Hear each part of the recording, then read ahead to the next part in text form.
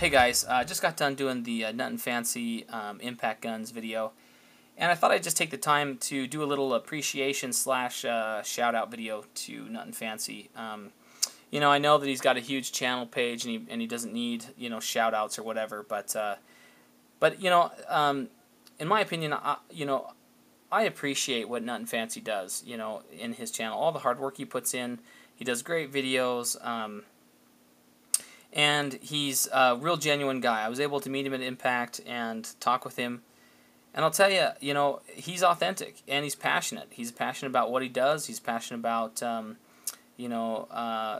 his project. And he rolls out some good videos and some good information. And I think that he helps out a lot of dudes. So I appreciate that. But, there's kind of a litmus type attitude towards Nutnfancy. A lot of people either really, really like him or really, really hate him. And of course there's people that are in between. But it's just kind of one of those things, that it's kind of just where you stand with Nutnfancy. People say, well, you're a Nutnfancy fanboy. Well, for one thing, I'm way past the point in my life where I'm a fanboy of just about anything, But I will say that I do respect his opinion. I think that the proof is in the content, His opinions are way solid. They're well thought out. He does get a little borderline obsessive about certain things, like weight and gymping, for one. But,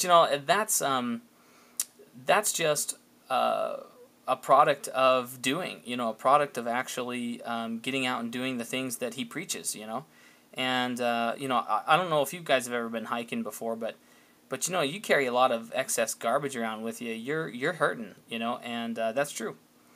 So do ounces matter? Yeah, ounces add up to pounds, so hey, whatever.